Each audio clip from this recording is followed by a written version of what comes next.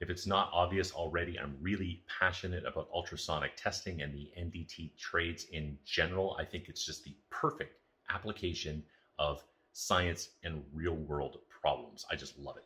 But in ultrasound, we can't hear the sound because it's too high, so we use tools so we can visualize it, whether it's an A scan in conventional testing or an S scan in phased array testing.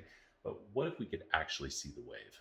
I have a 5 megahertz probe on top of a piece of glass with a hole in it, and then that probe is plugged into the Sonatest Pheo. Really neat thing about this machine is that I can tell it to do all sorts of stuff. One of those things is on the I/O port, what I want it to do is on pin 1, send out a signal every time you pulse, please. And it will do that, and it sends it to this LED light, and then I can change the timing between when this light pulses and when the actual trigger comes out by rotating this knob.